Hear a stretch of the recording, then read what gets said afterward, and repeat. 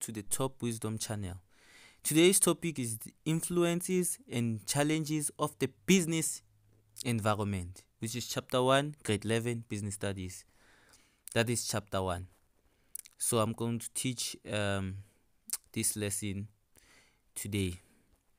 So make sure you guys listen carefully so that you could understand, and just take a piece of paper in front of you and be prepared to write some few notes, because I'm going to give you some techniques on how to pass this topic that really worked out for me, because I use those techniques to pass at school. So as I've said, influences and challenges of the business environments. I'm gonna start with the terms and definition as usual.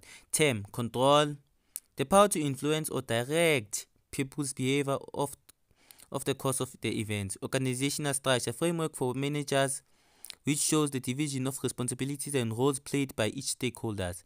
Organizational culture: controls and influences the way in which the business is conducted. Vision: reflects or predicts what the future will look like. Mission statement: shows what one does best every day in the business and how one should go about doing it. Human resources: the personnel of the business organization regarded as a significant asset in the terms of skills and abilities. Suppliers: factories, providers of goods or services that businesses would obtain.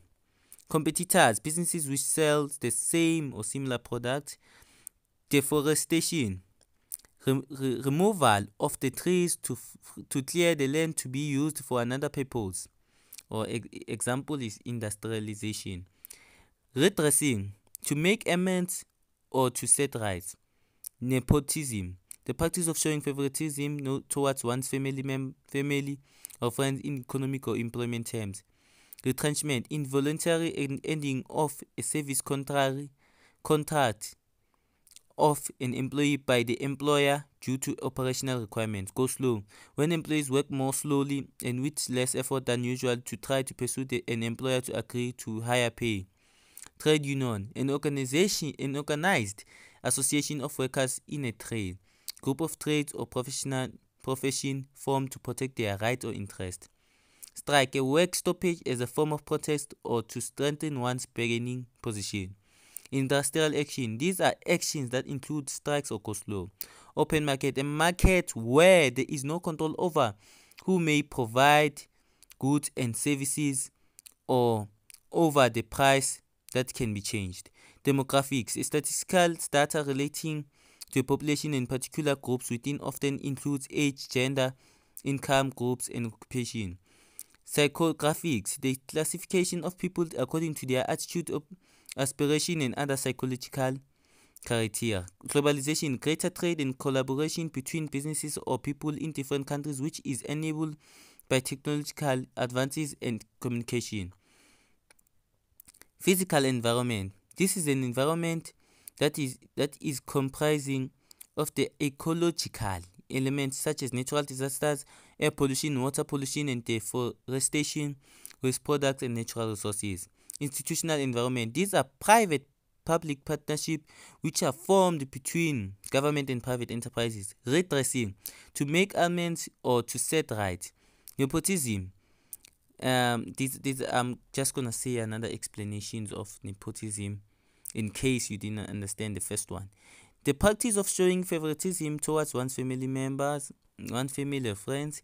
Retrenchment: involuntary ending saving contrary, just like that. It's the same definition. So you guys probably got these notes. That's why I'm reading them fast, because my main purpose is to explain to you the topic and understand what the topic about, and to show you how to pass the topic. So make sure you guys read and understand the terms and definition, because it will be much more easier if you understand them.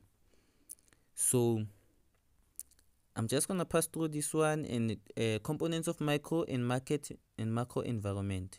Components of the micro environment: the business and mission objective, its management structure, its resources, and its culture are primarily controlled by enterprise management. Market environment: customers, buyers are the final users of the product. Suppliers include factories, providers and goods, services that businesses will obtain or buy from in order to operate their businesses. Intermediaries, who help to promote or sell the distribute the products to the consumers. Competitors, which sell same similar products, a greater impact on the market.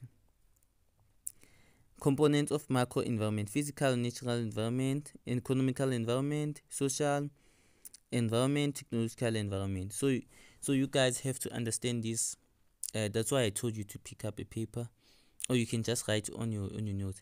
Micro focuses inside the business. Macro, when you talk about macro, we talk about outside the business. As you can see, we talk about economical environment, which is outside the business. We can't control the economy. It's outside the business. Natural environment or physical environment, it's outside the business.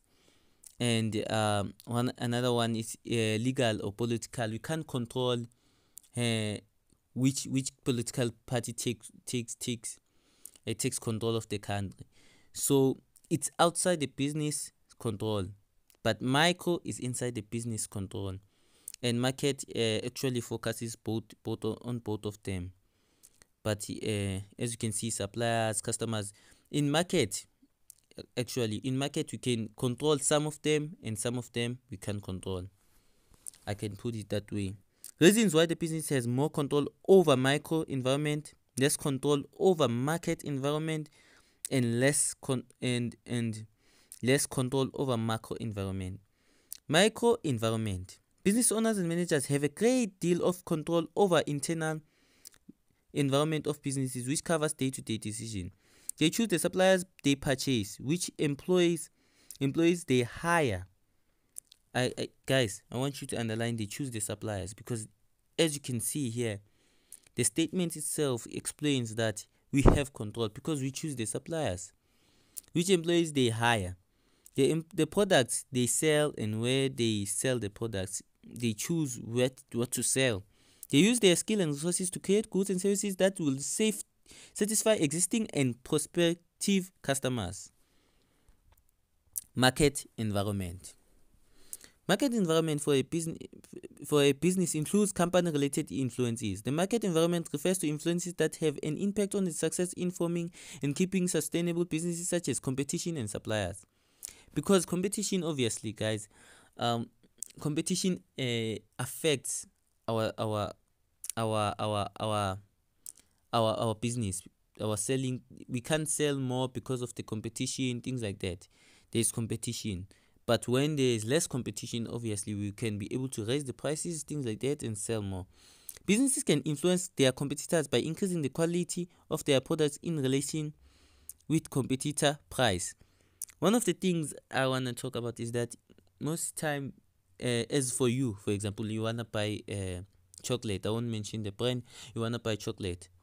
If you see that this specific guy, maybe Socio sells chocolate for 10 rand, and Karabo sells chocolate for 4 rand, you go to Karabo because there's cheaper price. So Socio will see that the people buying from him, they are now low. So he'll end up decreasing the price.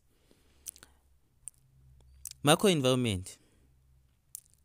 Let me just say this one, the last one of market environment. The opposite can also be suppliers. Raw materials can influence the quality of the business products. Macro environment. The market environment refers to the major external and uncontrollable factors. You can underline one: external and uncontrollable factors. External. I need you to remember this one each and every time. Micro is internal. Macro is external.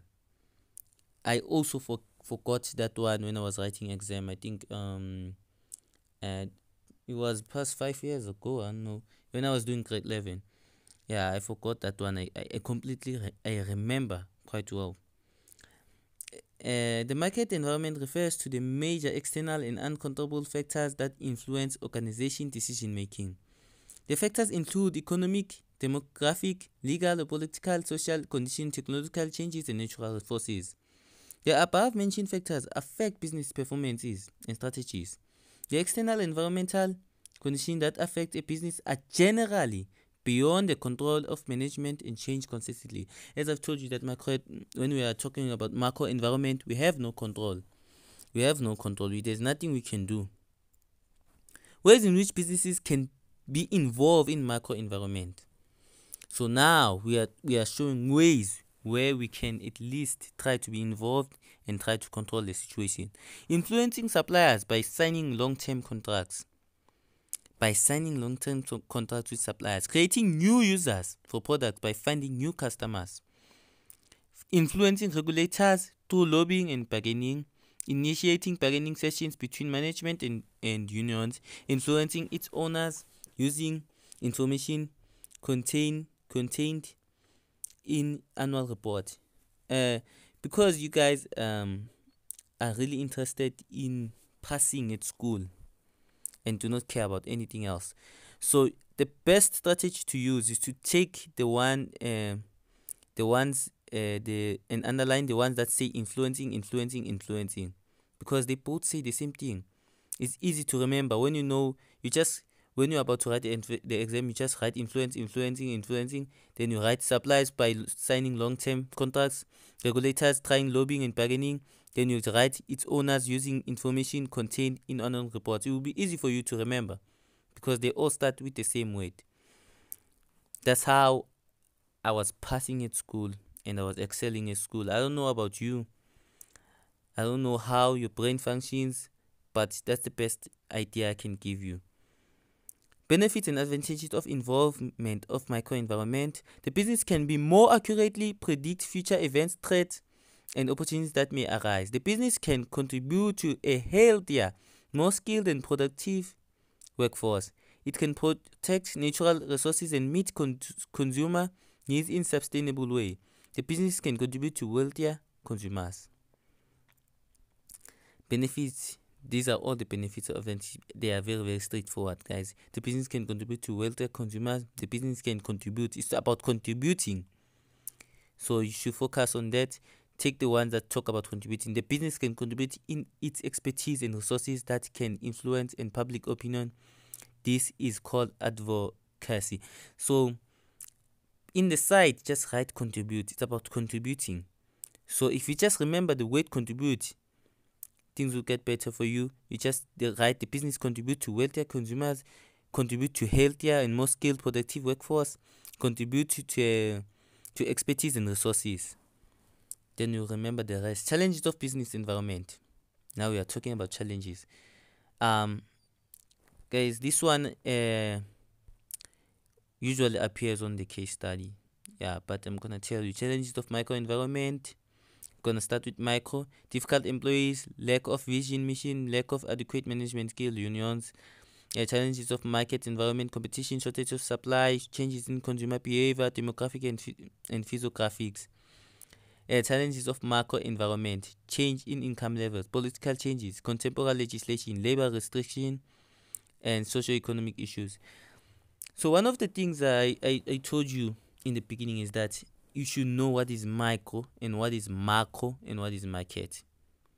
I've already told you. So when you have the mentality and know that micro takes place inside the business, macro takes place outside the business, things will go well to you. It will go well for you. They will go well for you. Just remember that thing.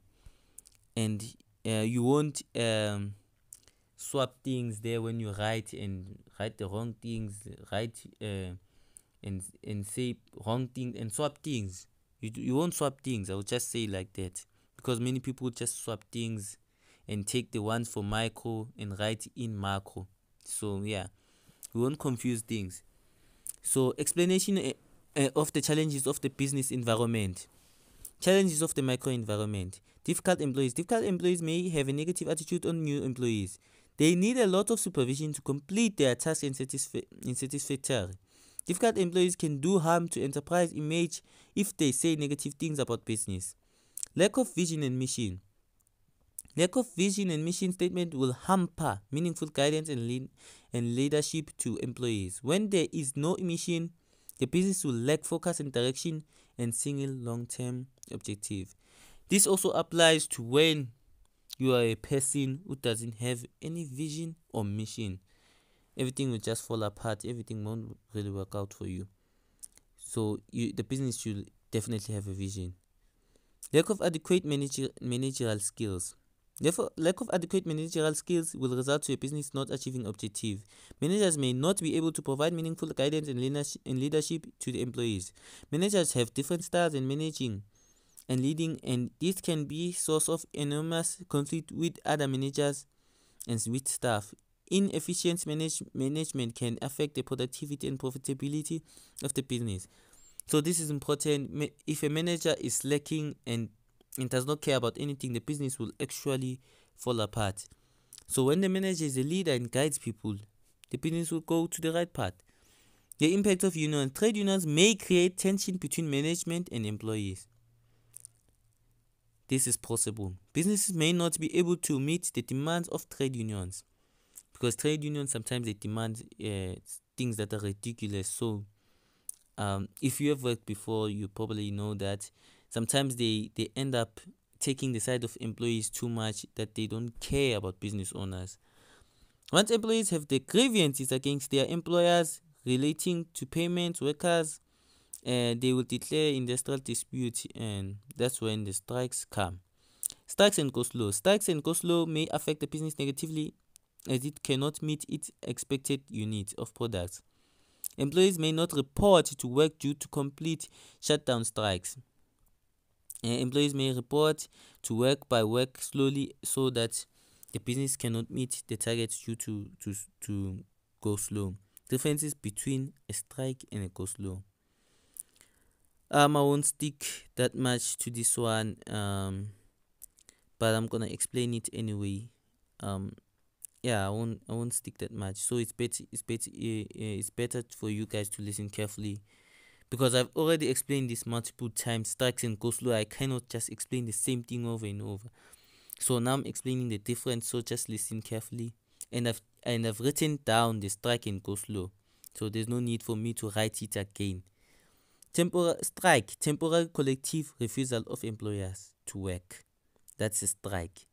Go slow. The employees will still carry on with their work, but at much slower pace. That's go slow. As you can see, it's go slow. That alone should be in your mind what it is about. A collective organized cessation of work by employees to force the employers to accept their demand, a strike. The employees aim to disrupt the workplace production because they are working slow. Workers will not be fired if they participate in protected strike. That's strike. Workers participating in a go slow are often punished, sometimes fired. Skills and shortage among employees. Businesses sometimes find it difficult to find suitable employees with skills and experiences. Some businesses end up employing workers who are not qualified to do the job. Unqualified employees may contribute to bad decision making, obviously, because they are unqualified and they have no skills, so they're basically gonna make weird decision. So this is one of the things which they talk about in the news, that there's a shortage of skills. That's why there's high unemployment rate. For example, let's take a guy who's studying right now. Some of you are studying, probably will not go to varsity and do not care. Doesn't mean there will be unemployment and there will be shortage of skills because you don't have any skill, but you want a job. High employee turnover. Turnover means that employees resign frequently. They resign frequently. High employee turnover affects productivity, continuity, and recruitment process. Employee absenteeism. Employees' absenteeism reduce productivity and affects profitability. I won't stick to this one. You know it, guys. Challenges of market environment. Competition. Other businesses which sell similar substitute products pose a problem to threat success of the business. It is difficult to compete with a business selling the same products and services in certain countries. If a business is not able to match the quality of service, products, and the price of its competitors, it will be a real danger. The challenges around competitors can be industry rivalry, where businesses aim to sell more competitors, new entrants with a better products and cheaper or better substitute. As you know, guys, when there's a competition, most time when they compete, just like cell phones, for example, when they compete, they try to be better than others. Sometimes not about pricing. That's why some of the people buy iPhone, which is very very expensive, and leave cheap phones. But most of the time, those cheap phones are actually better than iPhones, things like that. But what I'm trying to say is that um some some businesses use the strategy quality. They use quality, and they don't really care that much about pricing. They use quality. Like brands like Apple use quality. They use quality to attract their customers. They don't really care about the pricing, but they use quality, and they do have quality. Some use pricing. They decrease price and make sure that their phones are cheaper than others. So that's competition. Shortage of supply. Businesses that experience shortage of supply may lose customers as they may buy from other businesses. Raw materials may be unavailable. Droughts cause poor harvest. Imported goods are not arrive when the country of origin has transport or political problems. So when the other country has, when you try to import good or from other countries and they have political problems, obviously they will struggle to arrive. And another problem is that when there's shortage of supply, you see that if you live at Kasi, you see that if you live at Kasi or been at Kasi, maybe you live in higher places. But if you've been at Kasi, you see that, because when you go and you try to buy at the shop, sometimes you can see that the shortage of supply. They will tell you this is not available. Then you go to another shop. That simply means they lose customers because there's shortage of supply. And changes in consumer behavior. The business is dependent on its customers to purchase its products. Consumers are influenced by many factors and are mostly unpredictable in buying behavior. Consumers' preference and taste can change as fashion change, as technology advances. Changes in consumer behavior, spending habits, taste, and preference present ongoing challenge to a business. So one of the things about the business is that when you make a business, as time goes by, there will be technology to challenge you. For example, I won't go back to the old times, but yeah, let me just go back there. The old times we were using DVDs, now we are using USB. So the company that was using DVD has to adapt, or the business just crashes down.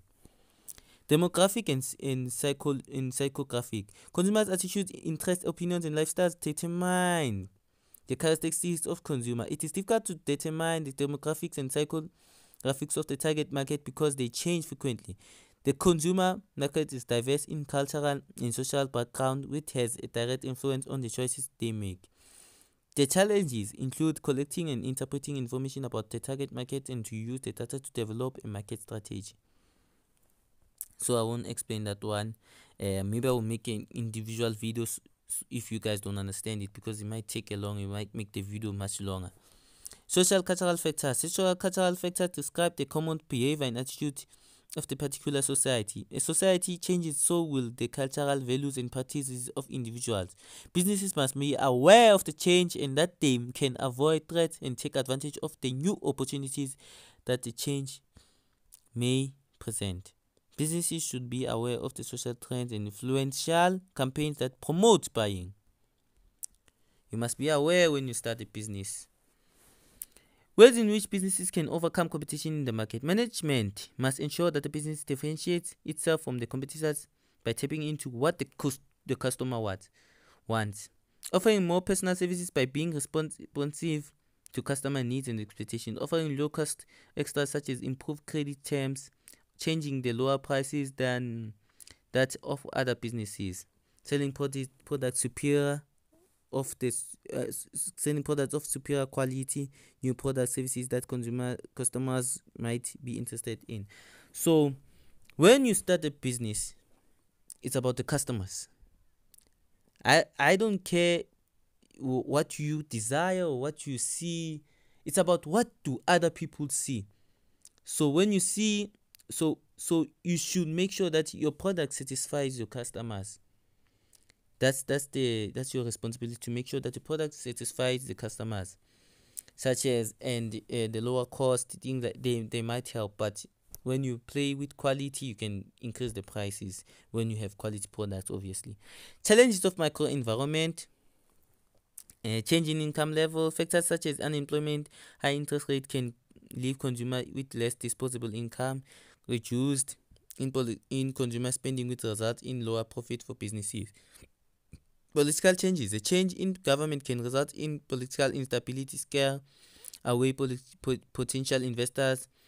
Businesses that rely on imported and exported goods may be challenged by the government attitude on duties and tariffs to be imposed, because the government may increase the taxes, and which forces you to increase the price of the product. And in changing income levels, obviously, when many people are unemployed, most time the buying of the when you're selling products, more people are not likely to buy.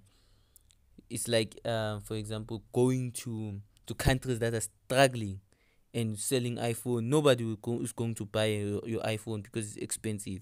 Contemporary legislation: the government has established the National Credit Act and Consumer Protection Act to protect businesses and customers.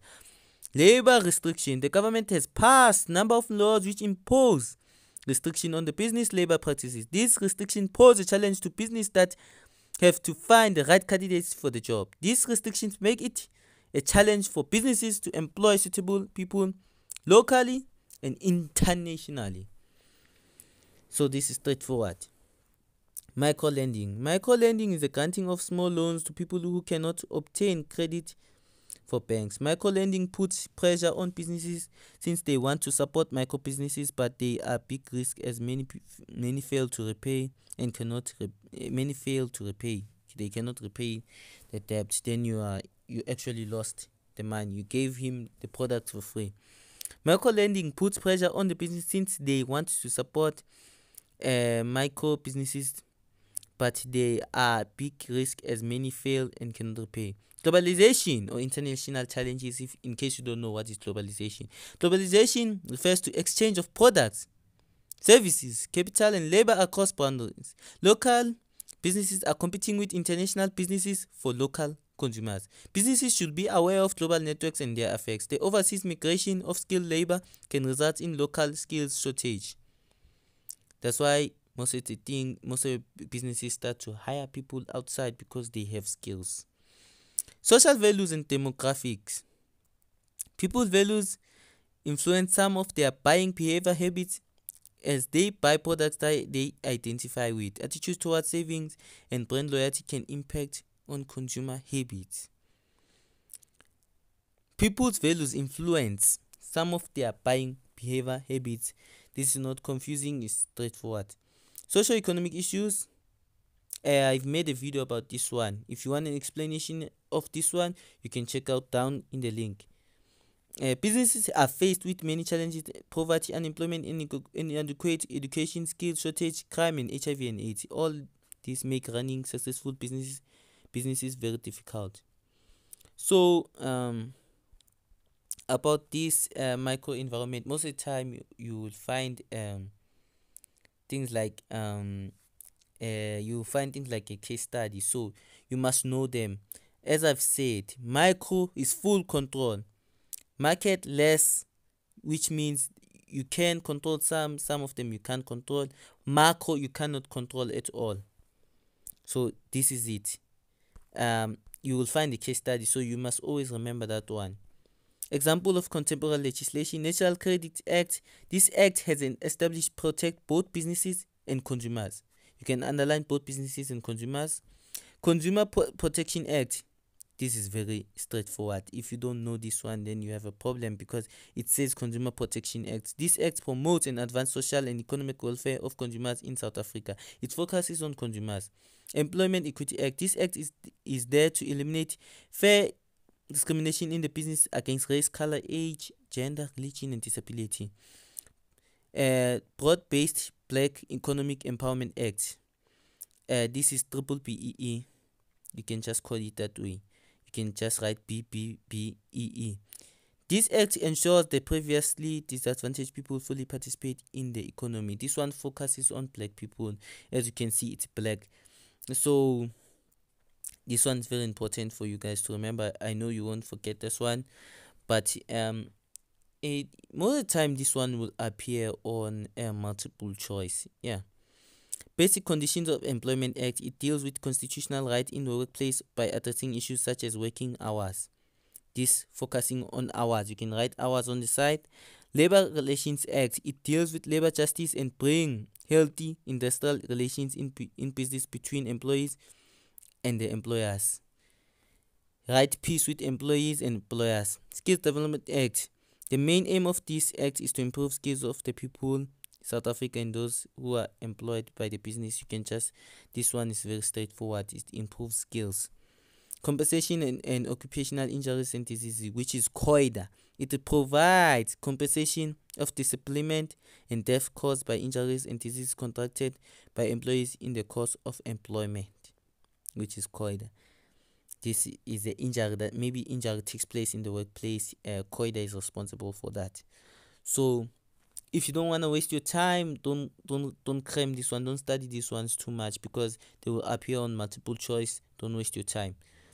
So guys, this is all you need to know about this topic. If you need more videos, just check down on my channel. Click the playlist Business Studies Grade 11. You'll find the chapters of Business Studies Grade 11, which will be helpful for you to pass, so that you can, maybe if you want to go to varsity, you can apply. You can pass with higher mark and apply with the grade 11 results. So guys, don't forget to subscribe and like the video and share the video so that others will get the same information as you. Peace.